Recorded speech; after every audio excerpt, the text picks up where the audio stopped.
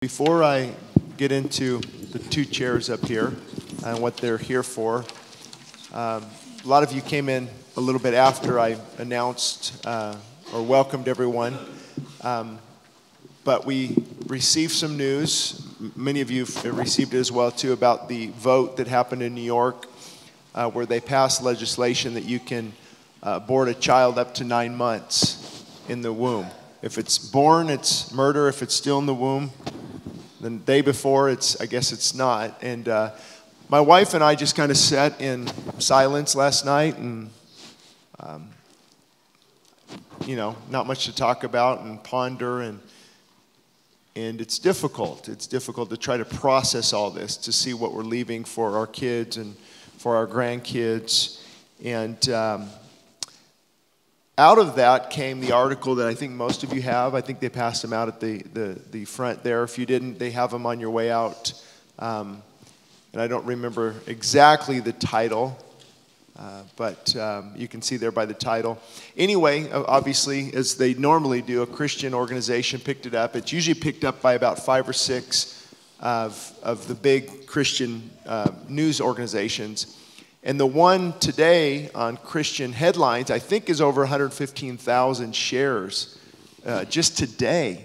And so that means I'm probably going to get some emails and some nasty responses. As it stands now, I'm supposed to do a Skype with Fox News tomorrow with Lauren Green on her podcast and talk about this issue and some other issues as well.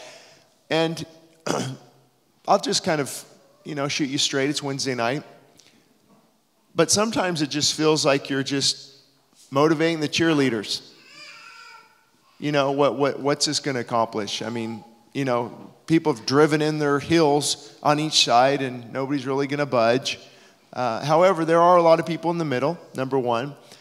Number two is, if God is opening these doors and God is moving by His Spirit and God is wanting us to be bold and contend, then that's where I think we can really make a difference. The reason I'm saying that is because what we're going to talk about tonight is vitally important.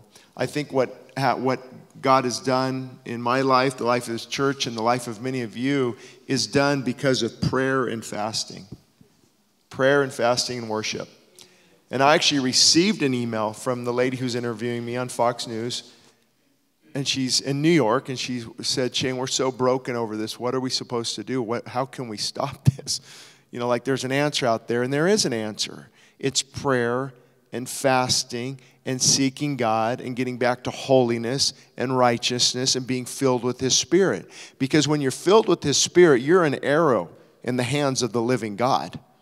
That's how we make a difference. And so on one hand, it's disheartening, but on the other hand, it makes a lot of sense because the pulpits are silent. The churches are down to an hour service. They're more interested in football. So we're hoping that this will spark some type of motivation in Christians to get on their face before God and start contending for what is right. And part of that is fasting. It's a discipline that has been going on for thousands of years. It really kind of was hidden for the last 20, 30, 40, 50 years, at least based on the books I read, the research I do.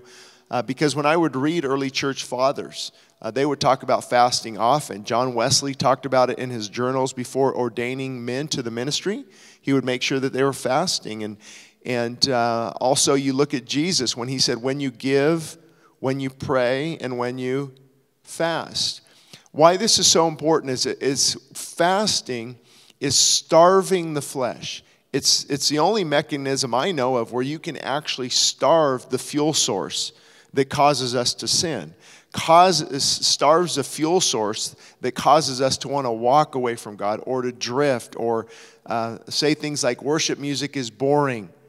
I want to watch football. I want to do all the things of the world. I don't want the things of God. Fasting arrests the appetite. It suppresses those fleshly desires. And we're not talking about monks where they kind of got carried away with beating themselves with whips and everything in the natural is evil and we've got to starve the flesh in that sense. It's not that. What fasting does is it allows you to remove the desires of the flesh. The flesh is always calling, and you begin to starve that, And as you begin to pray and seek God, praying and fasting, it's a powerful 1-2 punch. I don't know about you, but after a full meal, big meal, I can't I can't pray very well. And that's one reason why I don't eat in the morning. I try not to eat in the morning and just fast as long as I can throughout the day until later on. And again, we don't want to turn this into legalism or works, but there's an aspect there of self-control and controlling the body. And when we start to give in to things, I have to give in to Starbucks. I have to get my Diet Pepsi on the way home, or my Snickers bar. I have to get this. I have to get this. We begin to listen to the flesh, and you will begin to lose that spiritual edge. You'll begin to, that sword will no longer become as sharp. And we start to become dull because the flesh is leading and guiding us in many areas. So we started a 21-day fast at the beginning of January. I'm also not naive. I know that majority of the people at this church did not take me up on that. And because I know it's difficult, it's challenging. But I want to give you another opportunity. I want to maybe have this be the motivation or catalyst that sparks us to get into a season of fasting in this church. I believe it's vitally important. But I also know not everyone can do it for timing and different things. And then maybe someone else can start at this time. And then when somebody else is stopping, somebody else is starting their fast. A lot of it depends on work. A lot of it depends on weaning off of caffeine, sugar, nicotine, alcohol, and processed foods. And it's a process there. Now, I'm going to have somebody come up who's actually made it 21 days. Water. Only to show you you're not going to die. And believe it or not, I hope it's okay that I'm saying this, but Anna in our nursery actually went 21 days or 20 days with just water only. Seeking God and talking about the clarity that these people are getting. And I feel a little, bad. I haven't went 21 days water only because you start to think that is ridiculous. I can't do that. I'm going to die. And you really don't. After a couple days, your hunger fades. So what I'm going to do is if you can think of any questions that you could ask, just a real quick question, since there's not an extra mic, I'll repeat the question so people know, and if they're filming this, they'll know what the question is. But you can kind of think of a few questions that you might want to ask because you have to prepare yourself mentally, physically, emotionally. And if you just want to just go cold turkey, that's fine. I think the Bible advocates that. You just give up something, you start. But also using wisdom. Because if you're just going to stop 400 milligrams of caffeine, your nicotine, alcohol, processed foods, and think you're not going to experience withdrawals, then you got another thing coming. But you can pray. I have seen people say, Shane, I didn't experience any of that. And praise God. I wish I was you. But the body sometimes reacts to these things. So I'm going to go ahead and have Rick come up and take this mic, and we'll test it as well. You lost some weight too, I think.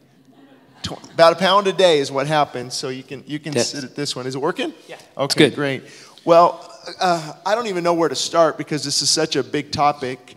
But I think the main question would be, what was the motivation? Because I think you need some motivation to go 21 days in fast.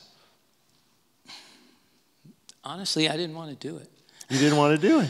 I had done. Try to put up a little bit. I did the fast a couple months ago, 7 days, and it was amazing because I woke up that morning and God just put it on my heart. He said, "You're not eating," and I didn't know how long that was going for, and it went for 7 days, and it happened to be during the revival conference that you had here, and it tore me up. I mean, I could hear a worship song, and I'd break down and cry. It was awesome. And I knew I was going to do it again, but I didn't know when. And then Shane called the fast, and I'm like, no, it's not time. It's not time. It's not time. Your flesh will always tell you that, by the way. Your that. flesh will always say it's not time. So I considered, maybe I'll give up dinner, maybe I'll do this. But the closer I got to it, it was like, no, you're going to give up food, and you're going to go as long as you can. I don't know how long that's going to be, but if I just made up my mind. If I start to feel sick, if I don't feel right, if I'm too weak, I'm just going to eat. I'm not going to put myself in danger. But I did it because this was a corporate fast. And it's not for me. It was for you. I did it for this church and for the people in this church, praying for you guys. That's why I committed to it, because this was a corporate fast, and I knew that other people would be participating in whatever way that is. You know, it doesn't have to be complete no food. It's whatever you decide to give up that your body says, no, I want. And you say, no, you can't have it. And God honors that. Oh, he sure does. And I think a lot of people think that hunger gets stronger and stronger and stronger. It actually doesn't. It starts to subside.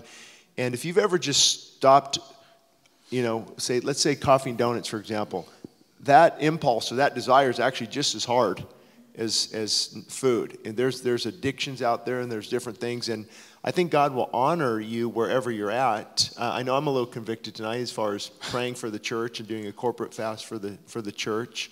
But how many days did it take before the physical hunger stopped, but also the spiritual, when you could tell? Because sometimes the first couple of days you're not in a good mood spiritually either. You know, at least I'm not. It got confusing, and honestly, during the whole 21 days, there was many times when I just said, you know, God, where are you? I'm praying, I'm seeking you, I'm being obedient, and I have to question myself. Am I doing this for myself, or am I doing this for you? Trying to stay on point, but 3 days. The first 3 days is the toughest. And for about a week, I would wake up in the middle of the night and be thinking of food. And I wasn't necessarily thinking, hey, I got to get up and eat, but I'm thinking of, oh, that looks good, and that looks good. And then in the middle of this whole thing, which made it even tougher, was we had committed to feeding the homeless on Sunday night. So I have now fed 3 times on Sunday night and made the food without even being able to taste it to see if it's good. So my wife's been my taste tester. But so at about a week, no more thinking about it at night. It wasn't something I was meditating on. I really didn't think about food. I could look at food and say, oh, that looks good. It probably tastes good. But I could turn around and walk away from it. And I went to many breakfasts, lunches, people eating around me, going to a restaurant and not eating. It was no problem. Just give me water. Wow, that's amazing. What about the spiritual? Because I think that's something people need to understand.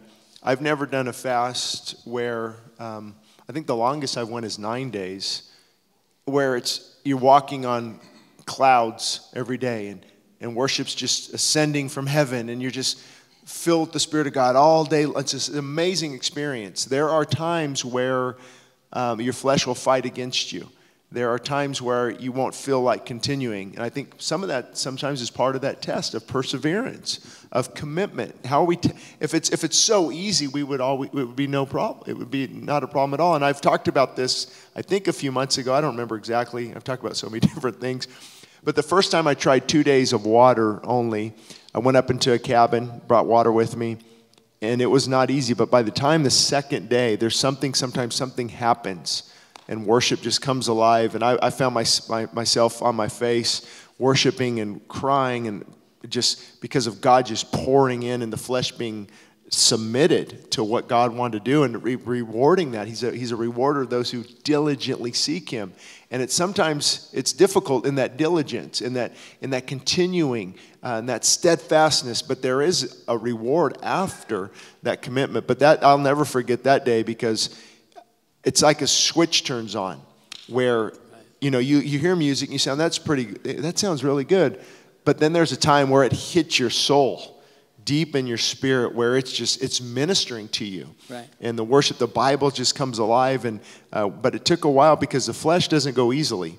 No. It fights and it kicks and it screams just like a 2-year-old not wanting to go somewhere. And maybe my encouragement would be, try a meal tomorrow. Just say, I'm not going to have breakfast. I'm not going to have lunch. And what kept me away from fasting for many years was the lie that I was borderline hypoglycemic. I was told that. I was told I need to eat every 2.5 to 3 hours because your dad is this. And I was told that in my 20s. And come to find out, I was addicted to sugar. That's why I would need that sugar high every few hours. But you do need to be smart. You need to be strategic. You don't want to be naive if your body is telling you something different, and you do have health issues. Obviously, diabetes would be something you'd have to keep an eye on. And there's a good book on, a lot of studies on fasting and diabetes and getting people off of their medication. And actually, diabetes is a diet-related disease, type 2 diabetes, not type 1. And it can be often, cured through fasting and eating correctly. Often, did you experience any physical, like, I know my eyesight improved, I know my mental clarity, just everything. Yeah, my eyesight seemed to get a little better. It wasn't where I would like it to be. But there was clarity. About day 8, I found myself mentally sharper than I normally am, and functioning at work was easy. It felt like I could get more done. Even though I didn't have a ton of energy, I could make decisions very quick. I could look at a problem, I could solve it, and everything was coming very easy. I felt like I was getting a lot done during the day that I normally wouldn't. Some stuff, it's not important, we'll put that to the side, and I wasn't putting anything to the side. I was just get it done. And I expressed that to you after about a week, and it was very clear. It was very crisp in my mind that was what was going on, that it was clear. And the thing for believers is we go into this primarily for the spiritual benefits. Obviously, that's the goal, is you're starving the flesh to be filled with the Spirit, if I could sum it up. But God always honors a spiritual discipline. You'll never see where a spiritual discipline will hurt you physically. It always helps the physical. Calming of anger. I know in my own life, even desire for sugar and sweets and caffeine and different things subsided. It takes a little while. There's a struggle there, and you don't want to beat yourself up because, I remember a couple days into it, I'm like, I can't take this. I grabbed a handful of nuts and then kind of felt bad and convicted, but got back on track. And it's still, I don't think God's, watching every little crumb. It's about where's the heart at. This is a time of seeking Him. And you look at even Ezra, Nehemiah, Esther, David, Elisha. I mean, throughout the Old Testament, there's a lot of fasting. Jesus fasted 40 days, and it's ironic that he didn't begin his ministry until after he fasted. The Holy Spirit came upon him in the baptism that he had. It was led into the wilderness by the Holy Spirit, where he subdued the flesh. And the devil came at him and said, you can turn these stones into bread. And Jesus said, man does not live but by bread alone, but by every word that proceeds out of the mouth of God. And he was strengthened, I believe, spiritually. We see Paul fasting. Many times we see Peter fasting. We see it's a spiritual discipline, because your flesh is either growing stronger or it's growing weaker. It's very hard to keep it at a very even keel. That's why you'll see people just giving themselves over to food and to sugar and to these things, and then they just keep falling and just can't seem to get back on track. And they just, if they have this for breakfast, then forget it. I might as well have this for lunch. And the day's halfway over. I might as well just blow it at dinner. And then they get up in the morning, they're depressed because they had a bad day, and they start that cycle of defeat all over again. So it's really about subduing the flesh. And the more you subdue the flesh, the more you'll be filled with the Spirit. So Amen. Amen. How did it just week by week, it got harder? Or no, it got easier. And what made you decide to stop at 21 then? That was the goal? That was the goal. That was the number you set. But honestly, I could have kept going. I mean, ask my wife. It wasn't like, I wasn't like planning my first meal a week ahead of time, thinking, what am I going to have? That's what I did. That was my mistake. And I eased back into it very simply, bone broth, then green juice, kale, blueberries, keep it simple, salad. But, and I've had no issues. But the spiritual side that you're talking about, God was moving. I was saying, God, where are you? But every day I'd look and say, man, look at what He's happening. Some of you have come to feed the homeless with us on Sunday, and what is happening there is unbelievable. This is not just us walking in and serving a meal. We are getting to know these people. We are loving these people, and they are responding back.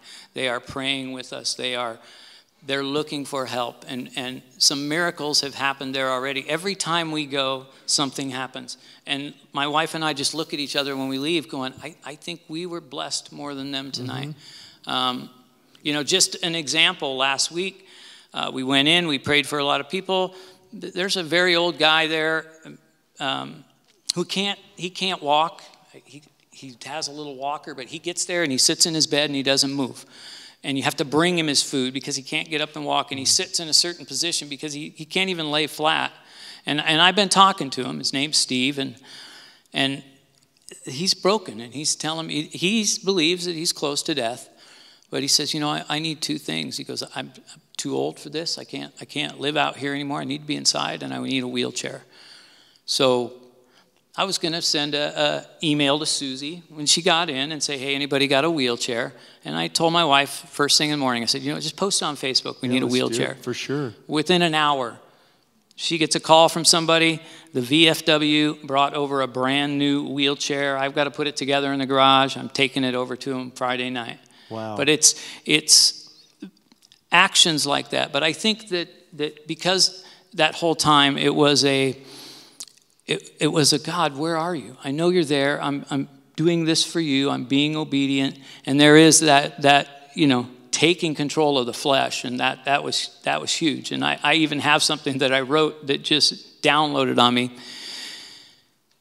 Because through it all, between yesterday and today, yesterday I broke the fast, and today is the second day, and God has done some things that can only be defined by him that I would like to share that I couldn't. What has happened today was unbelievable. What happened yesterday. A lot of you guys know we do a men's group every other Tuesday night, and this thing's been growing. It's growing to the point that we have to bring it to the church. It's a wonderful thing. But I rely on God every time to put on my heart what we're going to talk about. And we originally started with books, and we decided to throw them out because it's been so powerful. So sometimes I get it right the day after the next meeting, so I'm preparing for 2 weeks, and sometimes I don't. And this time, God was giving me nothing. He was not there. But I trusted, and I knew that you will give me something before Tuesday night. And I'm not going to worry about it, and I'm not going to sit down and stress. I'm just going to trust that you're going to bring it. Well, he waited till Tuesday morning. Well, talk about the final hour. I have it in my pocket. I read. And this is what we went over last night in the men's group. And that came to me, and I wrote it all down in probably 20 minutes. And that's what we went over. And it's exactly what you're talking about. It's talking about that if we don't deny our flesh, the Spirit can't take over.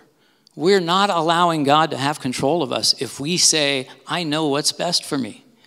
And that's part of it, that fasting. There's other ways that you can do that. You can deny your flesh in many ways, but fasting is certainly one of them. But this morning, this is the miracle I want to share with you. I have an employee at work that I needed to write up. Really, he needed to be terminated. And it wasn't it was inappropriate behavior towards a female employee. And I knew that I had to come in this morning and deal it with. But something in my heart said, no, you're just going to write him up. You're going to give him a warning. And I do that often. If I'm accused of anything, it's being too lenient. But I knew that that's what I was going to do, that I was going to write him up. And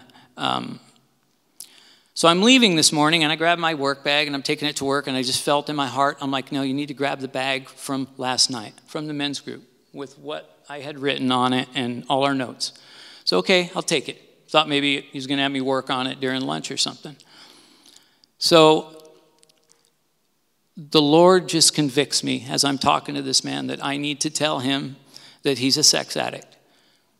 So there's a lady with me when we're doing the write-up, and then I ask her to leave, and she leaves, and it's just him and I right there. And I tell him, I said, look, you're a sex addict.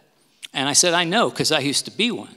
And I said, this isn't something that is going to easily go away. And he just looks at me. And I said, it can go away, but you have to work at it. And it's going to ruin your life if you don't. And I could see a tear welling up in his eye. And he says, I am a sex addict. Wow. And I said, and it gets better. He said, I cried about this last night. And I prayed to God this morning to take this away. And now you are talking to me about it. Unbelievable. And I said yes, and I spent 30 minutes with him, and I went over everything that we went in the men's group last night about how it is that we need to take control over ourselves. He is saved. He does believe in Jesus. He doesn't go to church. He's not currently trying. And this is a grown man, and he's in tears as we're talking. He is crying. And I just keep pouring into him. And then I say, you know what, I have a group, and we can help you. You know, this is not specifically for this, but it's for anything that you're struggling with. We come alongside each other, and we help each other. And I said, I'm going to invite you. I said, you know where I'm at. You know how to get a hold of me. You tell me you want to come, and I'll tell you where it's at. But I'm not going to force you to come. And he looked right at me, and he said, look, if I don't come, I'm turning away from God because I asked him for this. He brought it to me. It's right here in front of me, and I have to come. Yeah. And that wasn't me. Wow. That's awesome. It's on Tuesdays, so we're starting here February 5th, and it's not just a Pure Desire class. It's men mentoring men. It's a men's study here next door in this room on every other Tuesday starting on the 5th, so that was kind of a good plug for that. But that's a great point because I know most of you are feeling you want to do more for God. God's not moving in you. You're not seeing maybe healings. You're not seeing things like this. Your family, you're just nothing. I would encourage you to consider fasting, even if it's just a meal or for the day. You don't have to go 21 days and 10 days, and you do whatever God puts on your heart. But there's got to be a fighting against the flesh, a desire to want to be filled with the Spirit. There's two conflicting forces. Well, the Holy Spirit's not a force. It's a person, part of the triune nature of God. But there's that confliction that the Spirit wants you to do this and be full of the Spirit and go out and do things like this, led of the Spirit, but the flesh wants to pull you back to the things of the flesh. So fasting is one big thing in our arsenal that we have that can actually starve the flesh. It will starve, right, and be filled with the Spirit. And this isn't new to Christianity. Fasting and prayer and fasting were practiced and were disciplines for centuries. It's just in our American culture, we kind of want to get away from, all those things that are difficult. So it's been ingrained in biblical theology for many years. And do you guys have any questions out there? So how did it change your private devotional time? What did it look like to you? Okay, because I know when you don't eat, you have some extra time on your hands. Yeah, I sure did. But actually, I felt like it was worse. We have a very good discipline. We get up very early in the morning and we read the Word and we pray and we just spend a lot of time every day. We know how important that is. But my sleep got really funky. When you're not eating, your body doesn't require as much sleep. So I'm sleeping 3 and 4 hours a night, wide awake. I don't want to be awake, but I can't go to sleep.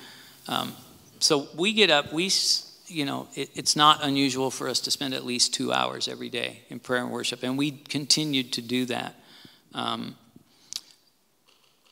But it wasn't, the first time when I did it for a week, you're right, it was like I was immersed in that Holy Spirit and he was with me always, all day. It was unbelievable. This time it wasn't that way, but I could easily just look around me and see what he was doing, that he was using me. And that was my prayer the whole time, every day. It's only that, do whatever you have to do to break me, to humble me, to have no pride, that if I can't say what you want me to say and do what you want me to do, why go out? And that's my prayer every day, and he just keeps doing it. He keeps using me in ways that just astonish me. And I think sometimes possibly God maybe withdraws a little bit. Like, how bad do you want it? Are you still going to seek me even when you don't feel a tremendous move of my Spirit? Absolutely. Are you still going to, discipline yourself? And the reason sleep is hard is your body, growth hormone levels are raised quite substantially, and that's actually good. Growth hormone is great for anti-aging. Anybody want to slow that down?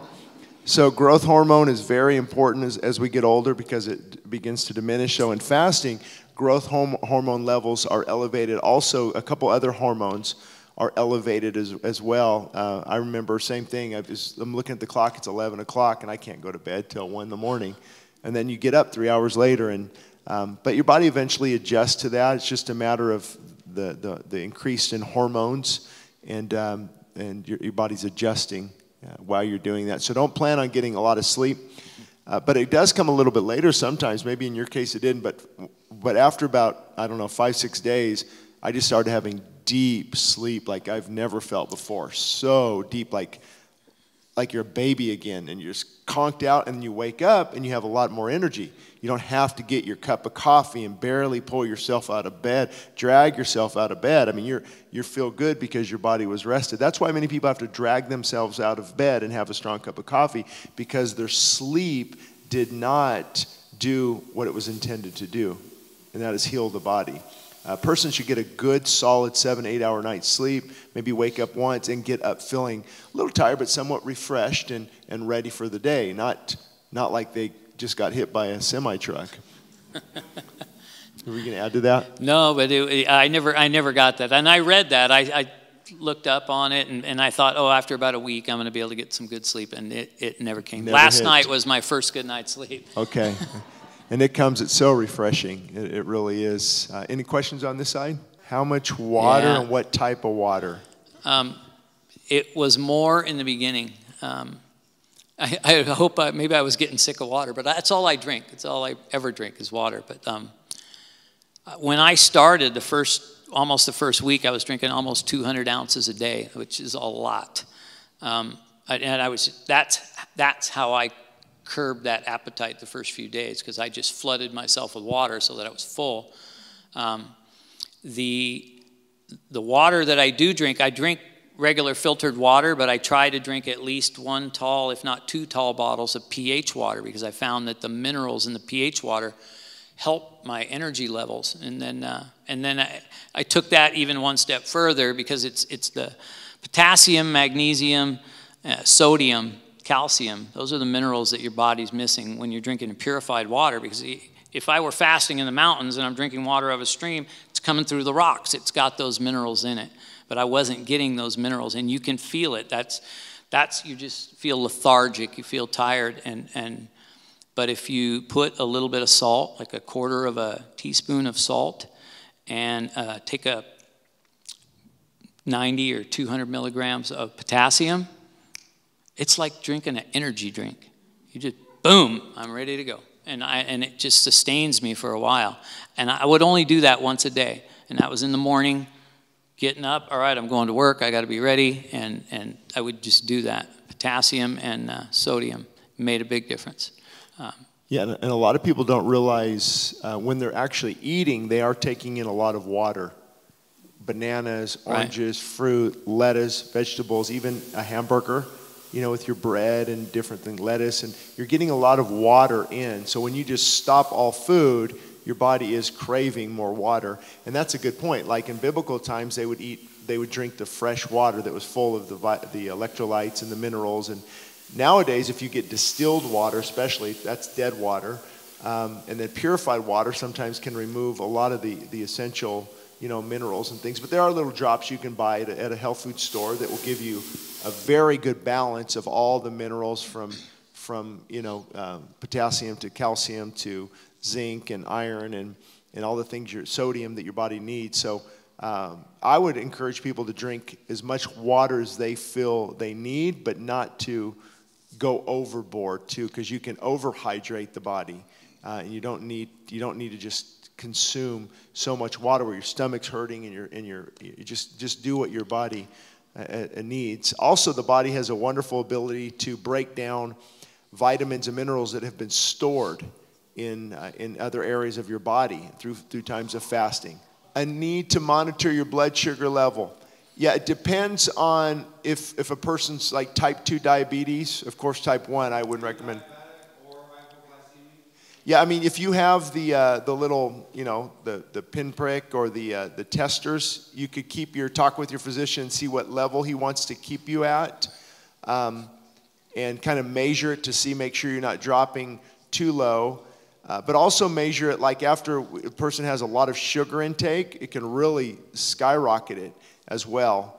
So I would measure it if you think it's a problem, you know, and see, kind of play around with it a little bit and see what your readings are. I think, what is it, 60 is where they want it. Don't quote me on that. But if you have an issue with that, I would talk with a physician and make sure you get the right testing material. Anyone else? I did, and I should have had a blood test before I went just to see what difference that it made. I did go get one yesterday. I'm waiting for the results just to see how my blood looks. I'm sure my blood's always been very, very good, very healthy. So I'm not expecting any surprises, but I just wanted to check. It's hard with blood sugar because that can go like this every hour, you know, depending on your activity and the food intake and things. Also for men, testosterone is really increased during fasting. It's a testosterone booster. That male hormone is boosted in fasting. So back here, had a question? I did not. And I take vitamins, but I cut them all out. And I was just, I knew, the minerals you need, the vitamins, I just cut them all out.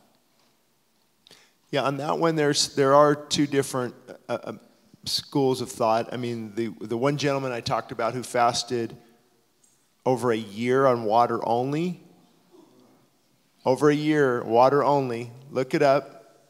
I think it was in Scotland in the hospital. 400 and some pounds dropped to 180. He only gained about 10, 15 of that back. They kept him obviously going on supplementation. I think in that case, you know, vitamins would be a good idea. But if you're going short term, your body has enough stored vitamins to help you, you know, get through that. And also, when you take the vitamins, see, part of, at least I look at fasting also as detox. So that's why you're watching what kind of water you take in. Some people out there say, yeah, you can still have black coffee. There's no calories, but the amount of chemicals and the central nervous stimulant of caffeine, and I would just focus on water only because you're cleaning out the body. And vitamins, many vitamins, I don't know where you get them, but you know, just normal ones at Costco have fillers, binders. They're heated. The nutrient content is really low. The density, there's not a lot of nutritional value, and you're taking in even the capsules. You know, they're made of I don't know exactly what they're made of. It escapes my mind right now. But it's just good to avoid taking vitamins if you're not going on a long-term fast. Tito, Abram, no. There a couple other things that came in, and I monitor my body fat. I have a body fat monitor, and I normally am running about 20%. At my age, that's not bad, but I've had it lower. But you really got to work hard to keep it lower.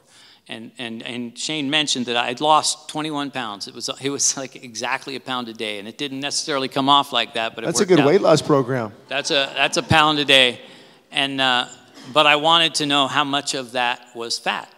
How much did I lose from fat? And I went down to 11.2%, which is starting to get extremely low for my age. And I had kind of told myself, if I go under 10, I'm eating, because that's too low for me.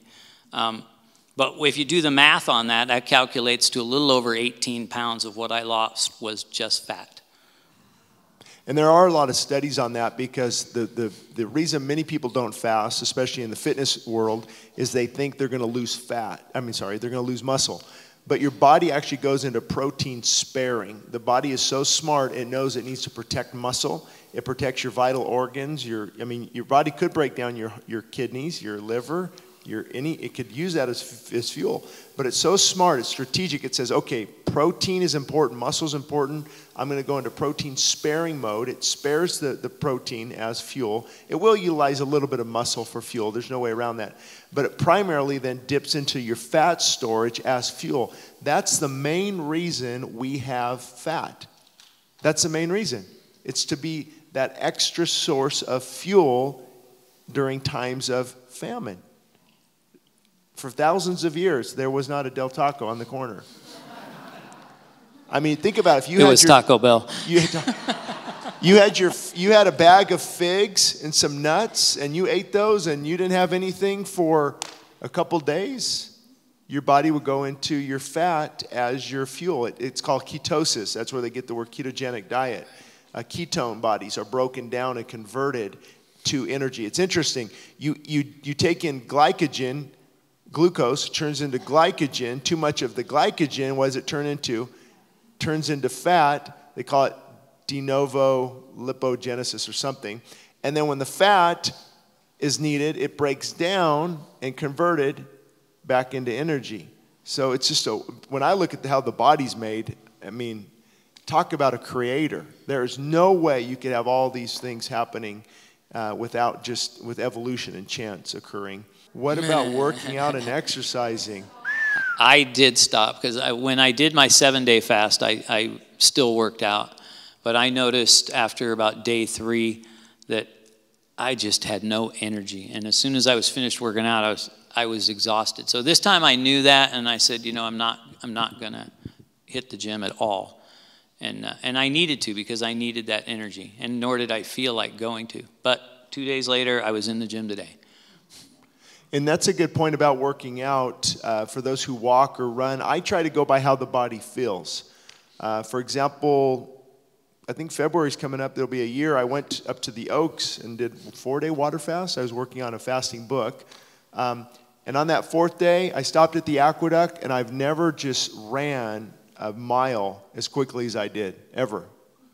And it was just so much energy. And also on a fast, I think it was at day 6, I cleaned the backyard, I cleaned the house, and then I went on a jog up in the mountains. Where does that it's because how the body was made. But then there's other times where I'm just going to find a good movie series for the whole day because I'm not moving from this couch. I'm not feeling, I'm tired. So you kind of go by how your body feels. So I would plan on, if you can go out and walk and take in fresh air and breathe and just go on a long walk, it's very good while you're fasting. But you don't want to exert a lot of energy. And that's where you kind of get into trouble. If you have a very physically active job, I would recommend taking some vacation time. Lori, my wife and I are familiar with fasting. We were fasting 30 plus years ago for spiritual reasons. So we've experienced it. We know, not long term, but 24 hours without food on a very regular basis. And at that time, I was working in construction. Demanding job with a 50-pound tool belt on your waist. And I could do it. I could go 24 hours. I went 24 hours with no water and doing that job and no food.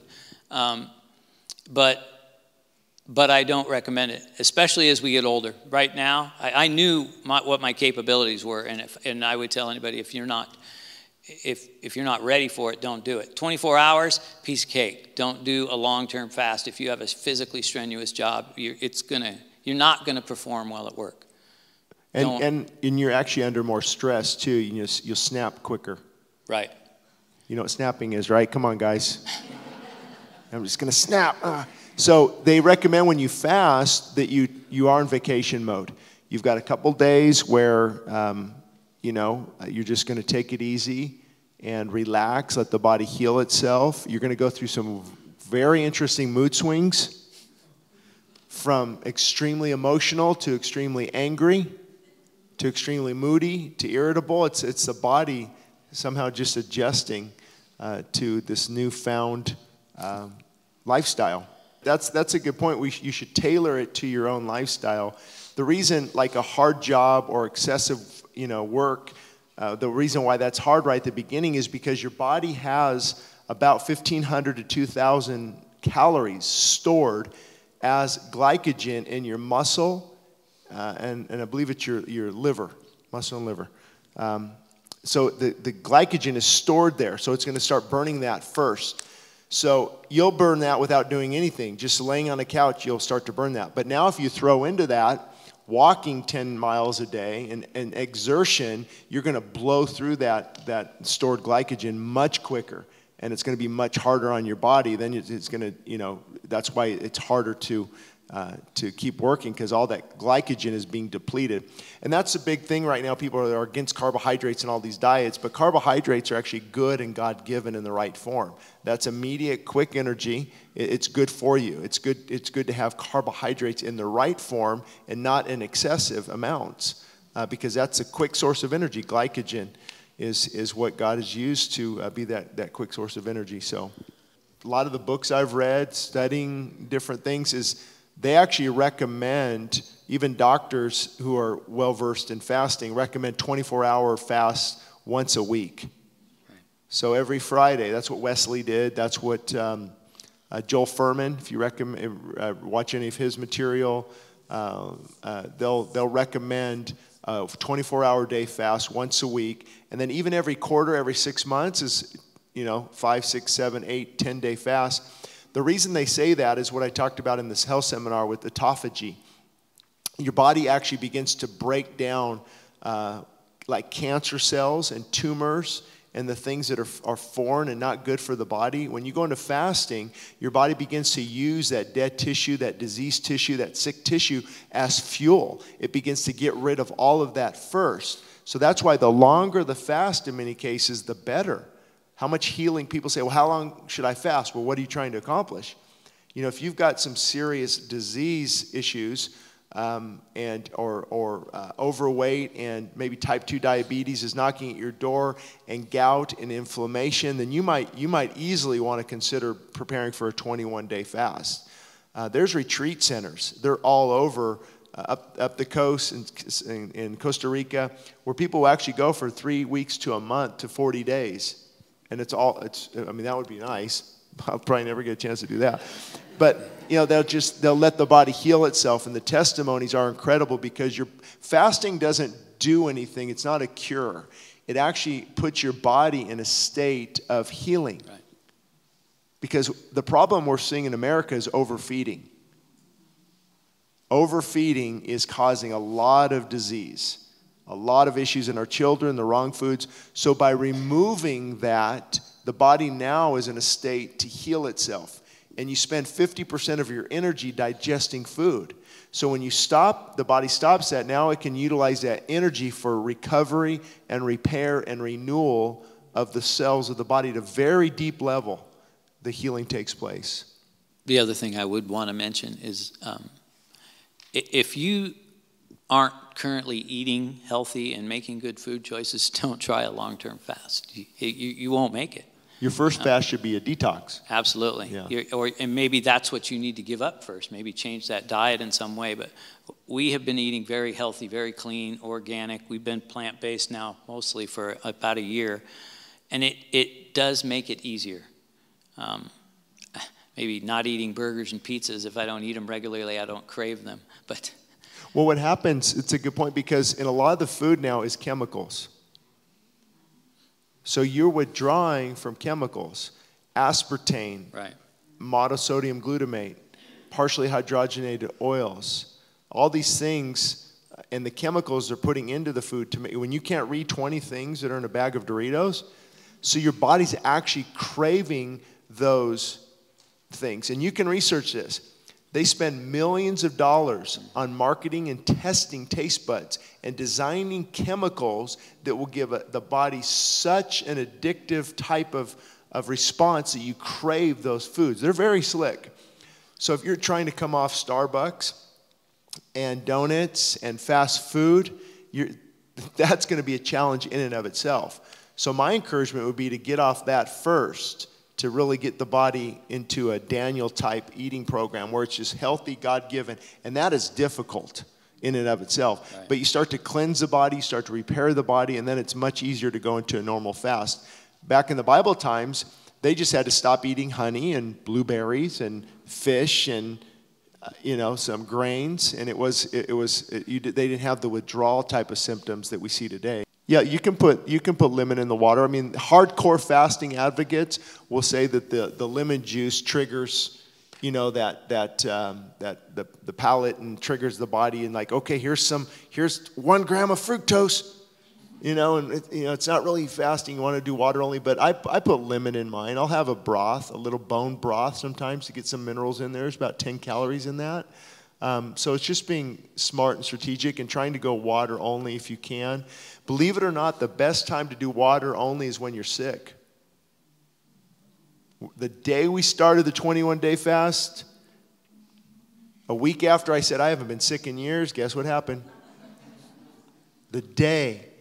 So it was actually, the fast wasn't too hard because I was sick with the cold and flu, so I just went Monday, Tuesday, Wednesday, Thursday, Friday, water only. I was sick. It didn't make a difference at all, really. But then knowing I had to speak for 2.5 hours on Saturday and give 2 messages on Sunday, I had a very healthy bone broth soup and chicken in it, and it really felt good. I felt great on Saturday and Sunday, and then I resumed the fast and got the flu. And sick, my stomach, and throwing up, and so that wasn't too hard to fast for, 2 or 3 days. I fasted water again only.